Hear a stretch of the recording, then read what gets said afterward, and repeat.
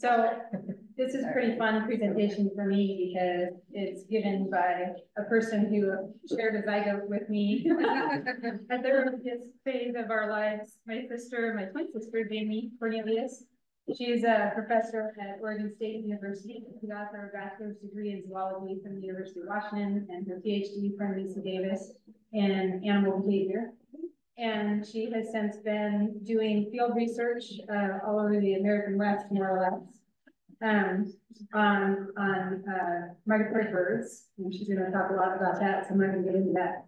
But I'm super proud of this woman because she has really taken science to task. She's a Fulbright scholar that was invited to study in St. Petersburg. She's worked for the Max Planck Institute of Ornithology in Germany and have the deepest respect for her inquisitive mind and her ability to really get things done in the field. You'll see how hard it is in the presentation. So welcome, Jamie. My twin.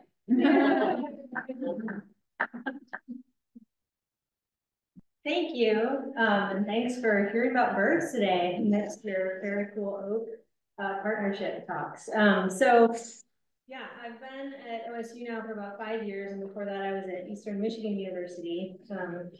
Been a lot of places, had a lot of amazing, experiences and journeys along the way, and have started to kind of amass, I guess, a story about how birds cope with hardships. It's one of the themes that ties my work together and the different projects that happen in my lab, is unpredictability in environments and what kinds of adaptations birds might have to cope with those kinds of changes. But I want to start by showing a more familiar change.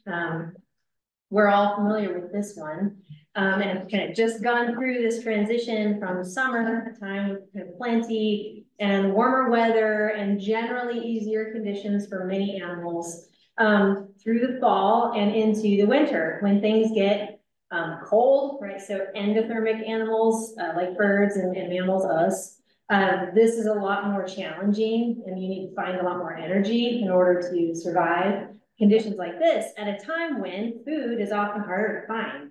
And so we all know that these are challenging conditions for animals to cope with, but thankfully animals have evolved a lot of different strategies. So what we see are in the North Temperate Zone where we live are these strong seasons, and the seasons are really driven by changes in photoperiod, which is just day length, and the change in day length drives large changes in temperature, precipitation, and those things change primary productivity and biomass, insect biomass, plant biomass, things that are available for animals to use. And these happen on the seasonal cycle. And because of that, then these seasonal cycles create seasonal cycles of risk for animals that are trying to survive, and plants that are trying to survive those conditions. So you have periods of time where you have a higher risk of exhaustion and starvation, sickness, reproductive failure, and then in the most extreme, death, which obviously is not good. And so I guess the good thing about these strong seasonal cycles is that they are predictable. And so we know animals evolve lots of coping strategies for dealing with this. They can hibernate, and change strategies. They can eat different things. There's lots of different ways that animals cope. They can store food, and they can migrate. So birds are highly mobile, and that allows them to really move into an area and utilize this big, huge pulse of resources, and then get out when the going gets tough, and leave. And so lots of birds have evolved this strategy. There are almost half of bird species on Earth are migrants. There's 5,000 species of migrant bird, where they move at a particular time of year. They make use of those pulse of resources to breed. They might molt, replacing their feathers, and then move back out and go somewhere else that's better in winter.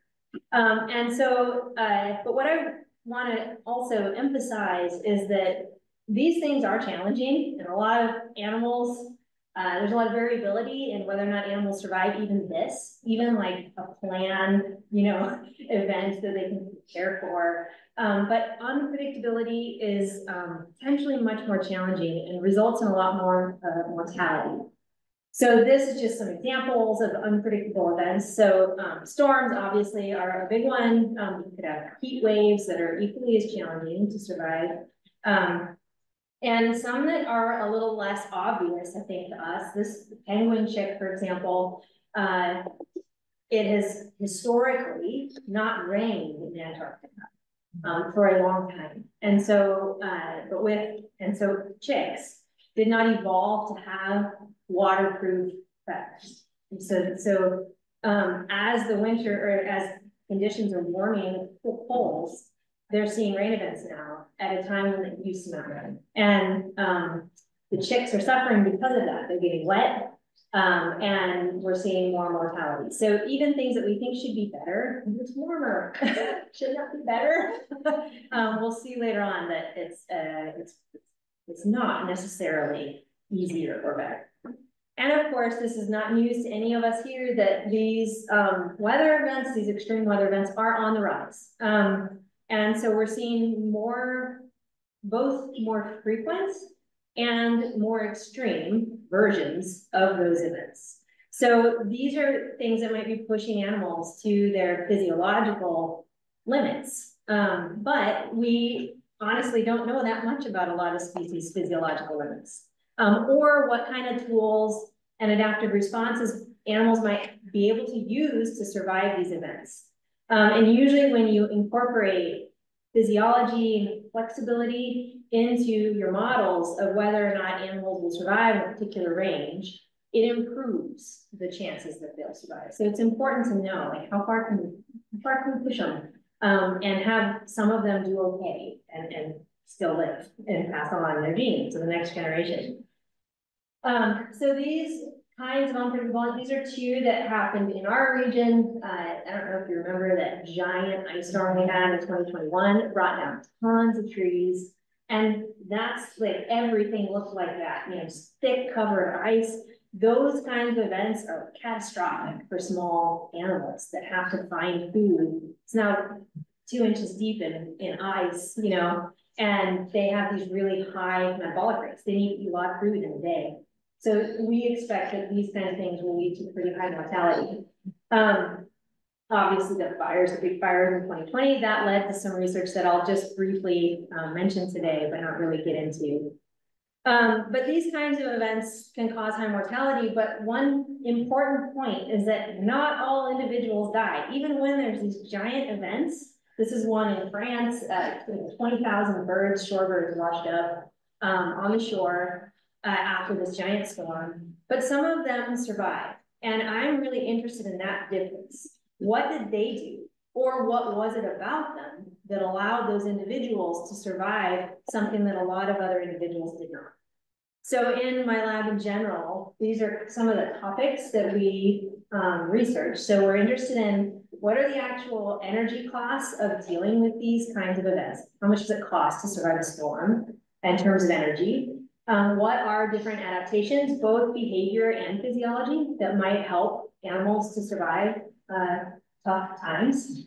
And then what's the kind of resulting fitness? What's the survival? What's the reproductive success for animals, individuals that use different strategies? And what are the environmental contexts that they choose to do different things? But by definition, studying unpredictable events is unpredictable. It's really hard logistically. We can't plan for it. It's difficult to find, catch, and study animals during these kinds of things. And so it's one big challenge. And we use a combination of both field and laboratory approaches to try to study these things. And these are, I'm just showing kind of 5 different categories, I guess, that we study in our lab. And I'm going to start off by talking about the first one, food shortage, and what some of the adaptive responses that my study species, my target species, use. I want to start and introduce you to Red Crossbill. This has been one of my best feathered friends for the last 20 years now. And these are small songbirds, they're finches, and they have this unique morphology, that crossed bill, that allows them to open the scales of conifer cones and extract the seed. And hopefully this little video will work. This is a little juvenile that I just put a band on, and juvenile crossbills are hilarious. They're unafraid, they're afraid of nothing. And so he just kind of flew into a little tree, and I walked over there and was filming him up close. But you can see how he'll kind of jam his jaw into the cone and then scissor the lower, it's a little hard to see in this light, but the lower jaw scissors sideways, and it pops the scale open, and then they stick their tongue down and they get the seed out. So they have really unique morphology that's associated with that, like kind of lateralized to muscle, jaw morphology and everything. And this unique adaptation has a lot of consequences for them that are fascinating to me as a biologist, because this is like this giant food resource when there's a good cone crop. When there's a big seed crop in an area, they have a lot of access to food, and they're so good at getting it out, they can do some really unique things. But it's also challenging in some ways. So the seed crops, this is a distribution of conifers in North America, green areas where there's a lot of conifers.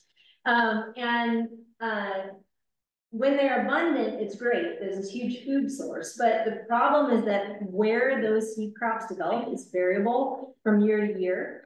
And so it's hard to predict where the birds might find the next seed crop. And so they make nomadic migrations where they don't necessarily, well, we don't even know how to find them. Right? How do they know when they're in Washington that the next seed crop is in Michigan? But it's still a mystery as to how these tiny little birds find these seed crops, but they show up in huge numbers, millions and millions of crossbills, moving on continental level scales to find new seed crops. The nice thing is that it's variable in where they occur, but it's not variable in terms of when. And so when the seed crops are developing in the spring, they can move and try to find a new one. And they hope that that seed crop will last for a year, but it doesn't always. It's also variable in terms of how long the seeds will stay inside the cones, and that's weather dependent. A lot of kind of dry, windy weather or wet, dry cycles will cause the cone to flex a lot, and that loosens the glue that holds those seeds in, and they disperse on the wind faster. And so when that happens, they might need to make movements kind of during a cone crop year to find food somewhere else. And so they live with this like high potential for food, but also a lot of unpredictability in terms of where they can find it and then how long it might last.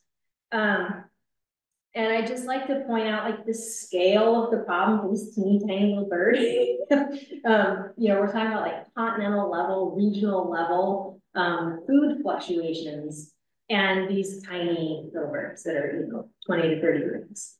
And so when they make these kind of emergency migrations, when they have to leave an area where the cones are shedding all their seeds really fast, we call those movements eruptive migrations, and they're effectively an emergency situation. If the food is dropping, they're not going to be able to stay, and so they need to leave. And theoretically, any species could make, and if they're mobile, potentially would make an eruptive migration. They would leave and find something better.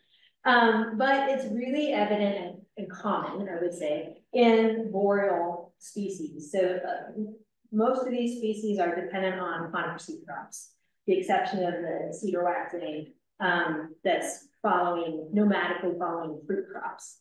But either way, you get these giant mass movements of birds moving in response to resources.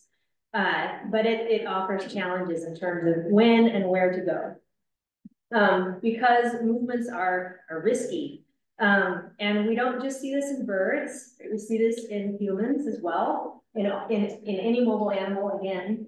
And I like to bring this up here to remember that, we're all animals making the same kinds of decisions. Do we stay or do we leave? And some people have to make really hard decisions about staying versus leaving. You can imagine what it would take for you to decide that going somewhere else with not knowing, you know, the route or the conditions on the route, if you're going to be safe when you get there. But it's bad enough here at home, in your home, to make you put on a backpack and walk away. That's the decision that a lot of people are making. It's really an intense one. So anyway, I just like point that out. Because again, these movements are risky for birds that are evolved to cope with this kind of unpredictability. They might not have a lot of time to prepare for these long distance movements. They may need to survive on weird stuff, you know, not conifer seeds, while they're looking and trying to find food somewhere, and they don't know the habitat, right? They don't know what the predator landscape might be like, or there's a lot of benefits to knowing an area where the water is, where the salt is, all these needs you have to meet while you're performing like a long distance, athletic feat of endurance flight. It's a remarkable thing that they do. So I've been interested in how do they make the decision to stay versus go? What are kind of physiology that underlies that, and what are the different kinds of cues that they can use to make the best decision they can make? And so for that, I have to talk a little bit about stress, because this we think is one of the important physiology systems that is underlying these movements. And so when we're talking about food, when energy requirements start to exceed what you're taking in, your energy intake, then that's kind of the physiological point that we say an animal is stressed, or that in an energy context. It's a kind of a loaded word for humans, because we talk about stress all the time about our lives. And it is similar, actually, it's activating similar systems. You can have psychological stress and you can have physiological stress. And in this case, we're talking about energy and actually like food balances. So when the brain detects a stressor, like shifting energy intake rates, or an exam or something that's causing anxiety, there's a hormone pathway that gets initiated by the brain, and it results in elevation of this hormone, corticosterone, in birds, and it's cortisol in us. You probably heard this one. But what it does, it's really an anti-stress hormone. The point is, it's adaptive. It's trying to help your body cope with a stressor. And so it tells energy storing cells to release energy into the blood. So you'll have this kind of pulse of fats and proteins and sugars released into the blood, so that if your muscles start using it, it'll be there, right? It'll be ready. It'll inhibit things that aren't necessary for survival, like reproductive drives, for example, and promote survival. So it's really like an anti-stress survival kind of response. And so when I was thinking about crossbills and food and eruptive migrations as a graduate student, now kind of a long time ago, I just asked the question, well, if this system underlies the response to food instability, then if I food restrict birds in captivity, then we should see increases in this hormone and changes in behavior. And when I did that experiment, that's what we saw. So these were captive crossbills. And giving them a mild food restriction caused this hormone to elevate. It also caused activity levels to increase. So it supported that initial hypothesis. But when I ran this experiment, and this is like one of these random decisions that you make as a scientist that end up changing your whole career, which this did. The story I'm about to tell you is why I got a job at OSU. But I was thinking about the fact that this is how you find prospects, right? Not alone in a cage, responding to food, but in a group. And we think that maybe not this big of a group, but they do have these small, stable groups that they know and travel within. And so there must be some aspect of social cues, communication, and decision-making that's happening on a group level, right? Not just not just what one bird is experiencing or thinking or feeling.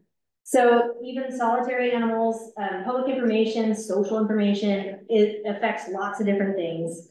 It's really well known in reproduction, but even animals that are super solitary still use social information from other individuals to decide how to do things. So when I ran this experiment, I formed pairs where I had either pairs that could see and hear each other that were well fed, pairs that were both food restricted, or pairs that were mixed. So I gave this focal bird here circled either a well-fed neighbor or a food restricted neighbor. And then I asked, or I measured, does that affect their stress response? So the physiological stressor is the same, but their social cues are different. And I found that if there was a focal bird that had a neighbor that was also food restricted, they had this much larger hormonal stress response to the same food stressor. So clearly the social cues were impacting how this stressor is being processed, and then what it's doing to this really important hormone that might change behaviors and change decisions. And when I dug a little deeper with a colleague at University of Edinburgh in Scotland, we discovered that those social cues are so strong that they're even changing things about the brain that like control that whole system. So it's changing, this is port receptor expression in a really important control region of the brain and hippocampus. And what it means is that if the bird had a food restricted neighbor, they had less of this hormone receptor. And from what we know in mammals, this probably means that it's really sensitizing the HPA axis, this hormone axis that controls stress hormones, and making it hyper responsive. So just much more responsive. And so it's effectively priming the brain to respond strongly to a stressor. So that got me thinking, well, why, like that's a big thing, right? To have something that's happening to somebody else affect your brain and your stress processing. And so I started thinking about hypotheses for why that should have evolved, and came up with a few potential options of, because they're moving as a group, it could enhance group cohesiveness, allowing neighbors to kind of influence your stress physiology, could bring birds closer together in terms of how they're processing the environment. But you could also look at it from an individual viewpoint, say, well, maybe this just kind of helps young animals or poorly performing animals to better assess the environment. Or maybe this is kind of an early warning system, and birds that aren't doing well are kind of warning birds that are still doing okay. And so that's the direction that I went with another experiment that I did more recently here at OSU, where I had, again, these pairs of birds. And so the starred bird is the focal bird. That's the one we're kind of most interested in. And we gave them a neighbor. And then we had basically a 6-day experiment. So it's quite fast. And in the first 3 days in this group I call parallel social information, they had the same food and conditions at the same time. First 3 days, everybody's well fed. Second 3 days, they're both food restricted. That's similar to the last experiment I did. But then I gave another group, remember we're interested in the starred bird. So in the first 3 days, the neighbor was food restricted. So now it's getting social cues that are kind of, that are like an early warning. And then in the second 3 days, it is food restricted. So basically it had this kind of warning, this predictive value to the social information. And then we had birds that were controls and kind of well fed all the way through. And what we saw, so I was curious if this situation would prime them, right? If they would then do better when they got food restricted than if they didn't have that warning. And we found that was true. So the control birds, this is just the change in mass. So the further the bar drops, the more mass they lost when I restricted them. And the birds with the predictive warning are in blue. And you can see that they lost less mass, in fact, about half as much as when they got the same restriction, but they didn't have any warning. And so we think that this influence, this change in the stress response is really allowing birds to prepare for potentially challenging times that are coming. So they're paying attention to their neighbors. And so then, of course, I was interested in, well, how did they save half of the mass loss? You know, what happens? Because the way that we did the food restriction was we gave them 2 45-minute periods to eat in a day. So what happens when you do that to the birds is they're used to having food all the time in a cup, you know, very easy to get. And then all of a sudden it's gone, and then it's there, and then it's gone, and then it's there. And they're like, what? You know, so that the mass drops because they're not expecting this, right? So their body mass drops, and then they get a little better at realizing, okay, when the food's there, I have to eat a lot. And they'll improve over like the next week.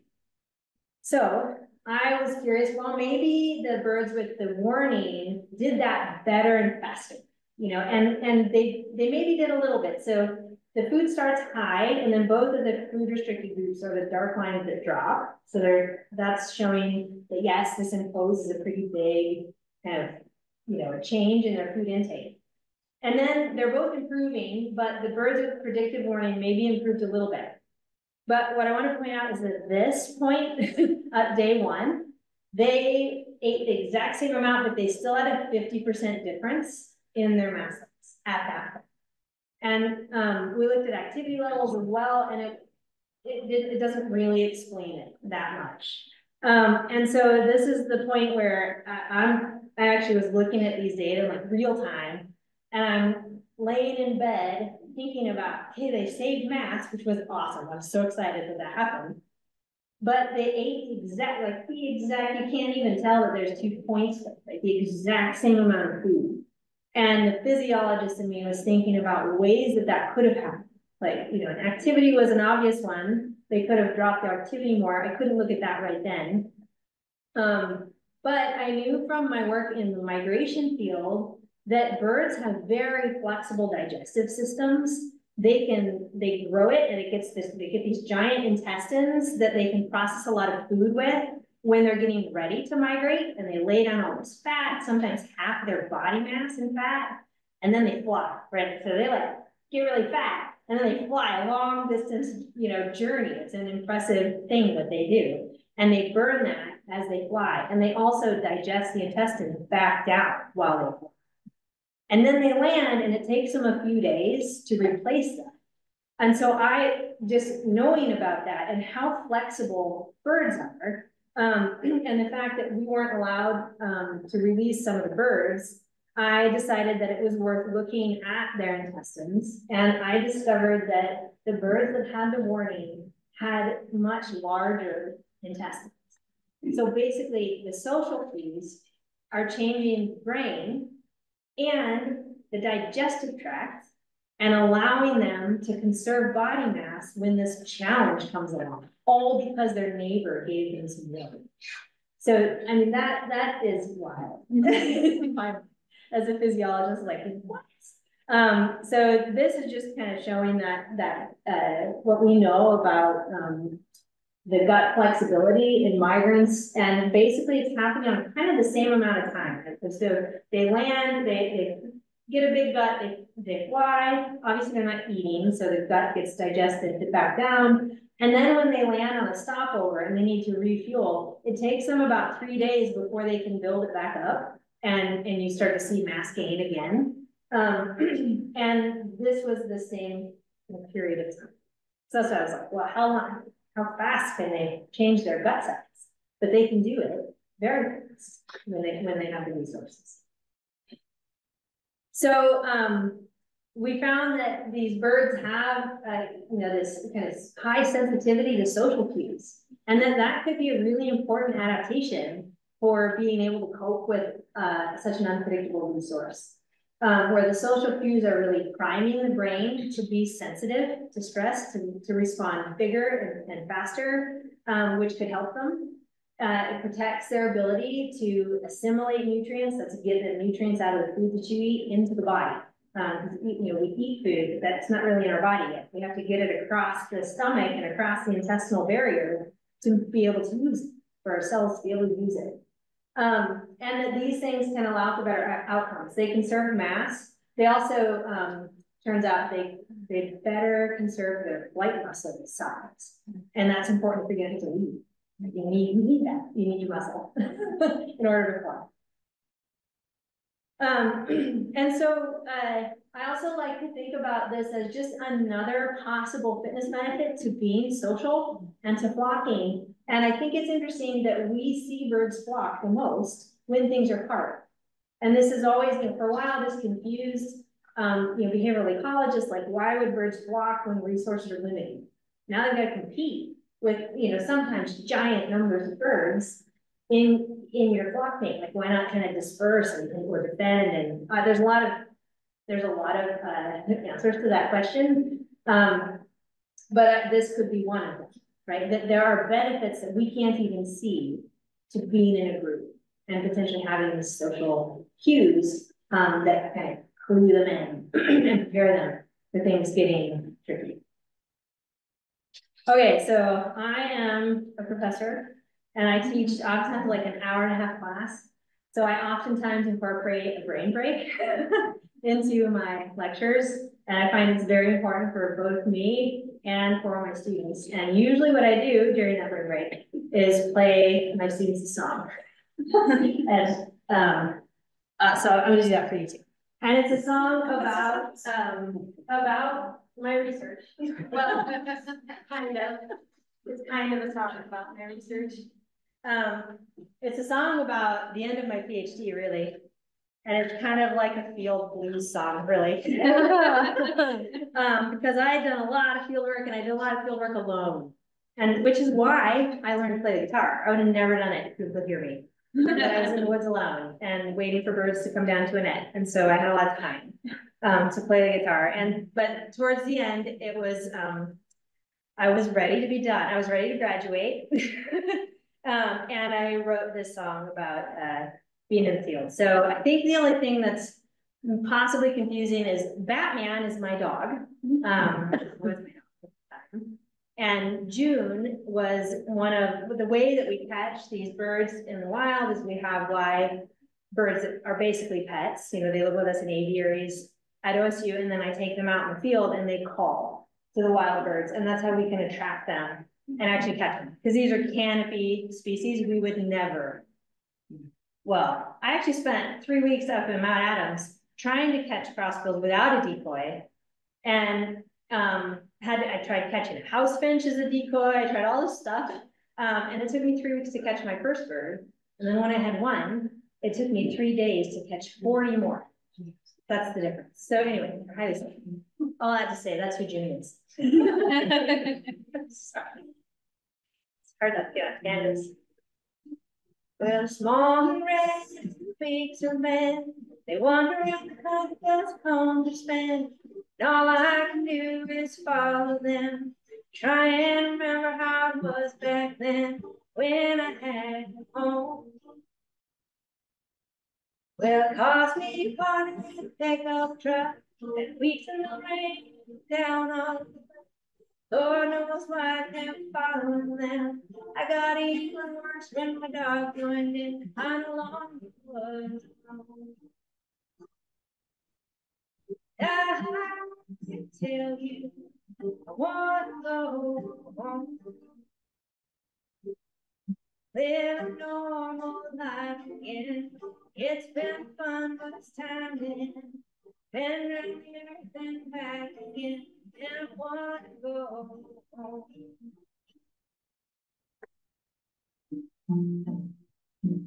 Well, I know the girls like the back of my hand, surf the sea and lived on the land, sang at night, family in June, made a few friends on the road too, somehow it's not enough. But love lies waiting patiently to catch the last bird for PhD, and heading down south to be with him. Try and live in one place again, make ourselves home. I tell you, want to go home. Live a normal life again. It's been fun this time in. Been around the earth and back again. Love prospered, but they're shitty friends. I want to go.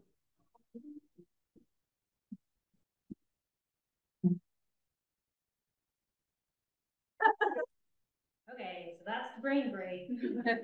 Usually you can feel pretty rejuvenated. It's nice to have a little music. I also teach neurobiology, actually behavioral neurobiology, and music. It really does. It is a very potent stimulator, and it can completely change people's ability to like listen, you know, and actually absorb. So anyway, there's reasons besides just fun. It also helps me to connect more with my students. So I like to do that. Anyway. Okay, so now I'm going to move into a story about storms. And here, you know, we frequently, you know, assume the position either in your raincoat or your umbrella while you're walking through wind and rain. Birds do the same thing. And birds, of course, are small and they're endothermic, and this kind of a thing is really hard for them. They lose a lot of body heat to the environment. This is the same way we lose body heat to the environment, but because they're small, they have low thermal inertia. They have more surface area compared to us, and so they lose a lot more heat. And you know, some of the big ones are an evaporative heat loss just through like breathing and talking, thermal radiation, just radiating away from the body, which the plumage is trying to minimize, right? So the feather barrier minimizes that.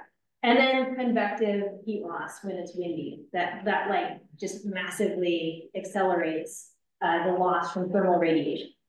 But birds do have, of course, evolved ways to cope with that. So they wear their raincoats and their puffy coats at the same time, and they can lay those coats flat, right? Put their feathers down. And that provides us a smaller insulative barrier on a warmer day. And then they can puff it up when they're cold. And this bird looks super silly. And that bird is probably in trouble if they're puffing up that much. It's usually not a great sign.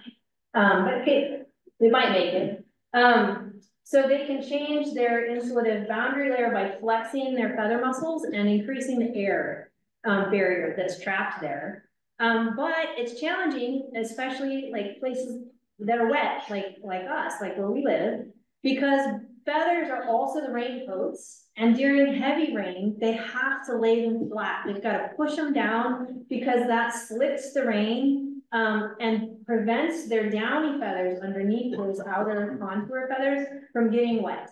Because if they get wet, they lose all insulative ability, and now you affect that bird will be well, toast, right? They're not going to make it. And so it's really important they stay dry. And so there's this challenge there then between they lose their insulative air barrier when they have to do this, but they stay dry. And so wet, cold rain can be quite challenging. And we know that winters are warming, and so we're getting a shift, which we think should be easier for thermoregulation if winters are warmer. But the problem is that across much of of North America, we know that winters are also getting wetter, or at least there's more extreme rain events that are happening. It's over the next 30 years, we're going to lose a lot of snow. So we're going to have a lot less snow and a lot more wet rain. And I'm interested in that. Because I think, this probably just came out of like, you know, being a field biologist in the Pacific Northwest. It is cold when it's wet and rainy, way colder than when I'm in Jackson, Wyoming, and it's -10. It doesn't feel as cold as when you get wet. You know, that wetness really amplifies heat loss. So I actually just got a big grant to study this in birds. And we're trying to describe the real-time energy costs of storms and birds. And I'll talk a little bit about how we do that and determine how do birds invest in different coping mechanisms for thermoregulation And how do they change their behavior? And then again, what are the consequences of all those choices? Because they are effectively, many of them are choices. You can invest in, in this strategy or in that strategy, but usually not both, unless you're a superstar. But one of the challenges is how to measure energy in wild birds. And the way that we do that is using these super tiny, they weigh 1/2 of a gram, radio transmitters that this genius, Jim Cochran, and his father built. They still build them in his garage in Chicago. But he has figured out a way to manipulate the output of the radio based on the heart rate of the bird. And we can then record that signal and filter it, and we get things like this, where we get a heart rate of a bird who's like living, out in the wild, doing its thing. And there have been other ways historically to measure energy through doubly labeled water, where you inject it, and then 24 hours later, you need to get another blood sample. So it requires you catch a bird twice, and you just kind of have like a 24-hour estimate. There's no subtlety in terms of what's the bird doing at that moment, and how's the heart rate responding. So I love these transmitters because we can study like point events, predation attempts, rainstorms, sunbursts, whatever it is. We have that level of detail, literally second. So this work I've done over the past 12, 15 years in Grand Teton National Park. Awesome place to work, and very different in summer and winter. So the shift is like 80 degrees on average. But yet they're there and they're using the same seed crop in the same place. And so this gives us a really powerful comparison to be able to look at how birds are changing their behavior and costs and whatnot in this place. One of the things I guess I haven't mentioned yet is that crossbills, because they're so good at getting conifer seeds, they can breed in the deep winter. So, and I'm talking like February. So it's -10, and there's a mom sitting on a nest, protecting eggs, and the male is working really hard to feed her, because if she gets off, eggs are freeze. So it's really impressive, and it's one of the things we're interested in with this project. But so with kind of some blood, so we take a blood sample when we catch the bird, we put the transmitter on, we let it go. And then we follow them for at least 48 hours on foot. And from the blood data and just from having the bird, and we can look at its body condition and weigh its mass and all those things, we can learn a lot about what's happening to the bird. We can look at parasite load in the blood sample. We can look at hormones and metabolites and all those things about its physiology. We can look at the bird. This probably looks like a really weird picture, but that's the breast of the bird. And it's lost its feathers, and it has water in there, and that's a brood patch. That's what the bird will sit on the nest with and keep the eggs warm. And then we can, of course, we have weather stations that we can measure what the weather conditions are like and get an idea about thermoregulation expectations, the cost. And then we're following them, and we're wearing GPS units. And so as we try to stay with the bird, which we can't always do, because they fly over things like rivers. We're like, dang. But they usually come back. They do have kind of a home range. As you can see, these are two different birds around kind of the Murray Center in Grand Tetons. And we can measure home range size from those GPS tracks. And then we can watch them, and because they're seed eaters and they're up at the tops of the trees, they're up there. We've got a scope on them, and every time they try to eat a seed, they spit a hole out, and we can count those. We can actually count seeds per minute of effort, which is insane. Like, you don't get those data from birds. That's really hard to get. So it's a super cool system. And the other thing, that the nature of the radio is their continuous tone, and so we can actually hear anytime the bird moves. It makes it really easy to find them when there are a flock of 50 birds in a tree. Your eye, because you're listening to their activity, your eye will go right to that bird that just fluttered a little, you know, or just flew. You're like, whoop, there it is, you know, and then you put the scope on it and you can get your foraging data. It's cool, it's really fun work, but it's really hard work. And not the least of which is because they're fast. You're just sitting down to like try to get your pack open and like have a snack, you know, and then you hear, because you can hear it, and you know that they're flying and they don't stop. And you're like, crap, you know, so then you start running because you only get about 1/4 mile of detection. So you've got to stay pretty close. And there were many birds when I was just walking in the last known direction and hoping that I'd find it. And some of them I never found again. They were just gone. I had hiked for days trying to find them, and they were gone. Anyway, so I'm in this kind of storm project. I'm really interested in thermoregulation and how much it costs for them to maintain their body heat in these different environmental situations. And this is what the data can look like. So this is the beats per minute on the y-axis. You might notice the scale is, you know, they're hovering right around 600 beats per minute. So we're more like 60 at rest. So they have these really high metabolic rates, really high heart rates. And that can get into the 1200s when Cooper's hawk tries to get in happens. And that's kind of a normal level for a hummingbird. You know, they say you can't even hear it. I can barely hear, in fact, probably couldn't hear 600 beats per minute. You can barely hear 400 or 500. That's getting to the level of the human brain can't process a rate that's faster than that. But right around 400 or 500, you can just barely tell that something's fluctuating in the signal. So you can just kind of hear it. But anyway, what the kinds of things that are useful is, it's hard to see the shading here, but nighttime is starting about 1900 hours. There's a subtle shade there. And what you can see is that, first of all, the heart rate, the variability decreases because they're just sitting.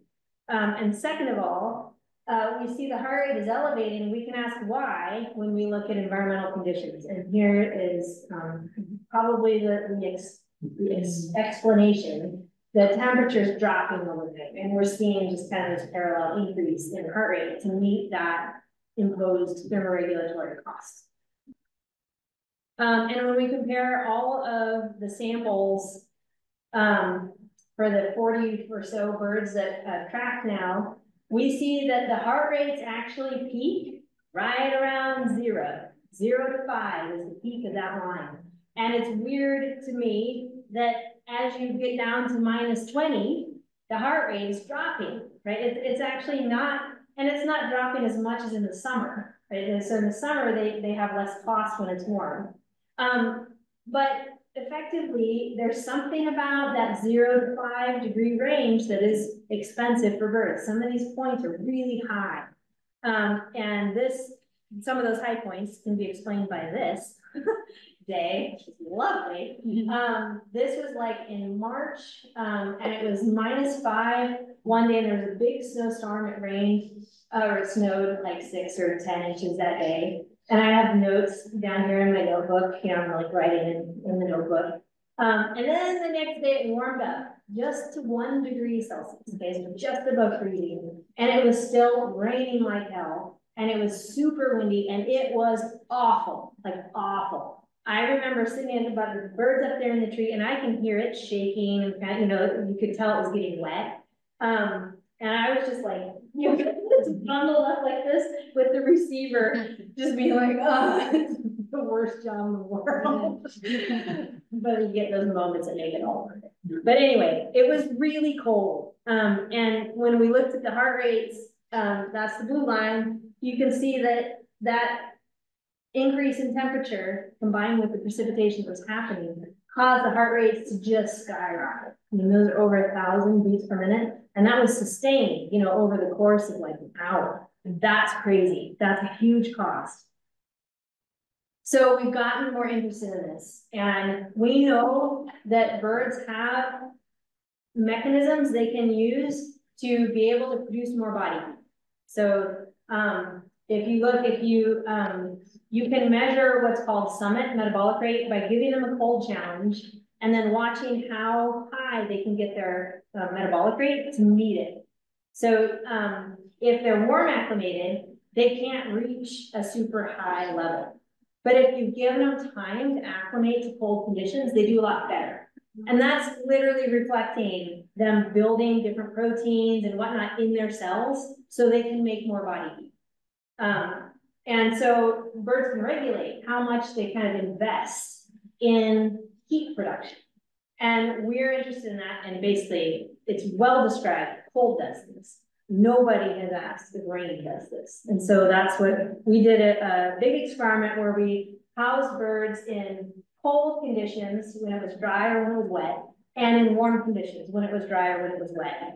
And that is no easy feat. It was a huge effort by 2 of my grad students and I. This is a giant walk-in environmental chamber that has now been destroyed in a remodel. It's such a loss. These things are $500,000. They just tore it up because it's 30 years old. Anyways, you can chip on my shoulder about that. But we were able to do one experiment before they got to them.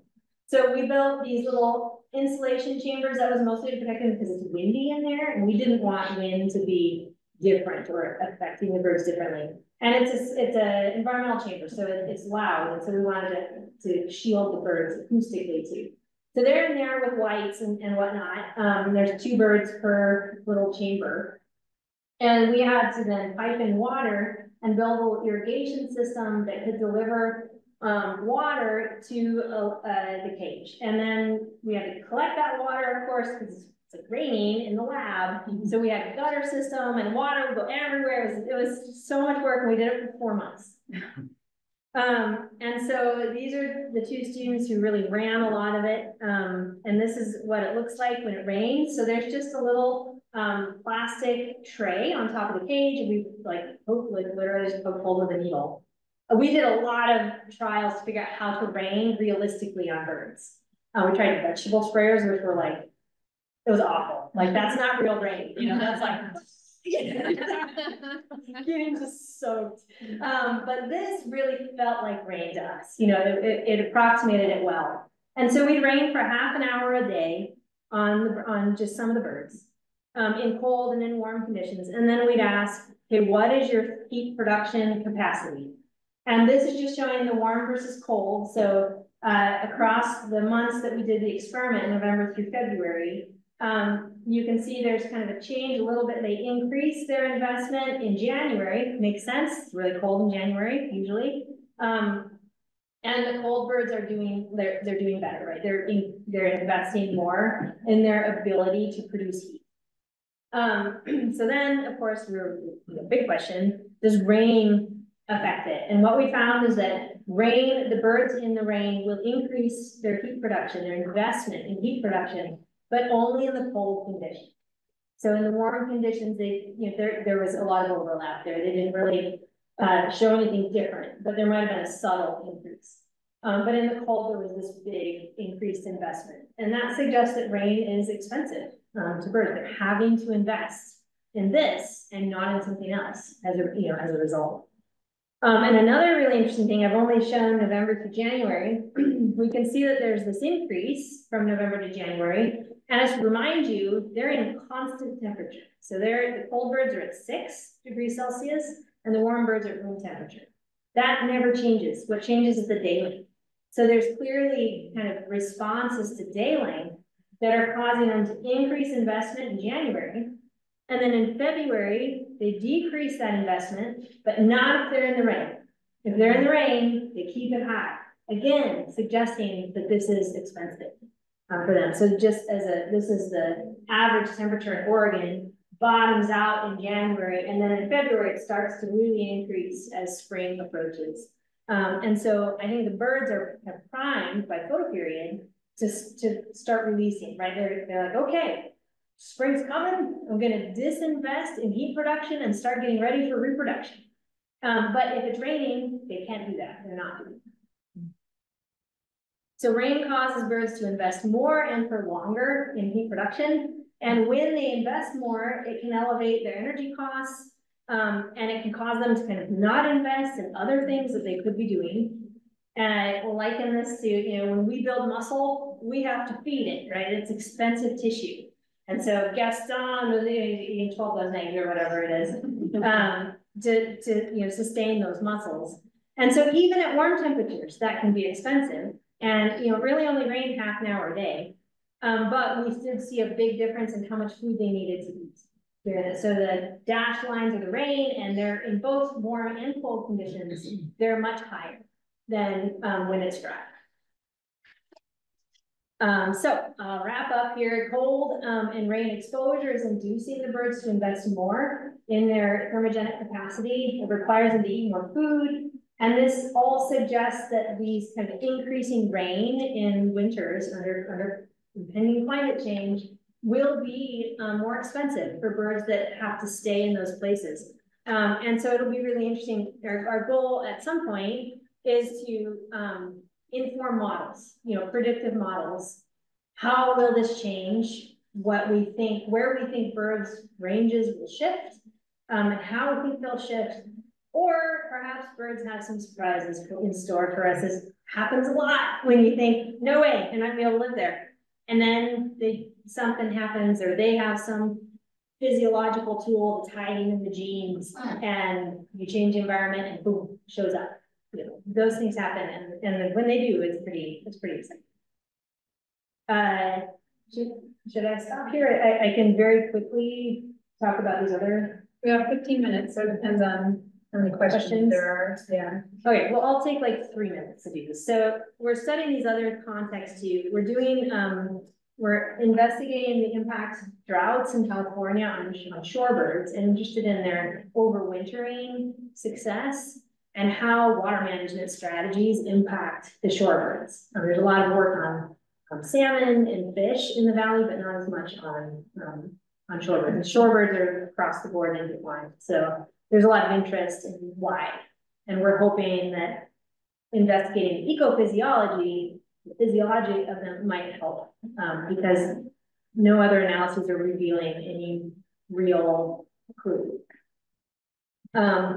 Fire. So that 2020 fire had me really interested in smoke. Last year I was able to get a National Geographic Society grant to look at, there's nothing on how smoke impacts birds. It's insane to me that there's nothing. And people are paying attention now, there's starting to be things published. But I had some data just from my own field work on this left-hand graph, and the blue is the smoke profile across the year. And you can see these, big peaks, these big events that happen when there's smoke from a mega fire kind of blows in. And the black dots are showing body condition of juvenile crossbows. And what we are seeing is that there's a pretty tight correlation with smoke exposure, but also how recent the smoke exposure was, and the juvenile body condition. And I just spent a summer going to the campgrounds that everybody else was running away from to try to catch birds and get more data from them about their condition, their hormones, their immune system especially. So the guy in Oklahoma who's going to run, that's called proteomics, is where they describe all the proteins that have been turned on in the body. And we'll relate that to smoke exposure. And our expectations are that mild smoke is probably completely fine, right? And so this is some of the kind of ammo that people can use, hopefully, eventually, to justify controlled birds, even more, right? And then predators, so urban environments. We've got some projects looking at not actually direct mortality of urban predators on birds, but indirect. How does it change their behavior to have so many predators running around the landscape? Do you think, like, from an ecology point of view, what we're doing when we have cats, it's really insane, right? We're taking like a top predator and we're feeding it, and then we're letting it go outside. Like, go play this in our community. It's insane. I love cats, but like, man, we are really pushing the ecology in urban systems that way. And so we're interested in just understanding more about that. And Dot actually she's like a cat nut. She loves cats. And she's really interested in like the human side of it. Why do people decide to let cats out? What are they worried about? What are the, is it just hard? Like, what are those kinds of dynamics to try to learn more and maybe influence people to make different decisions. Okay, and that's my thank you slide. Funders and mostly students, people who have really contributed to a lot of this work.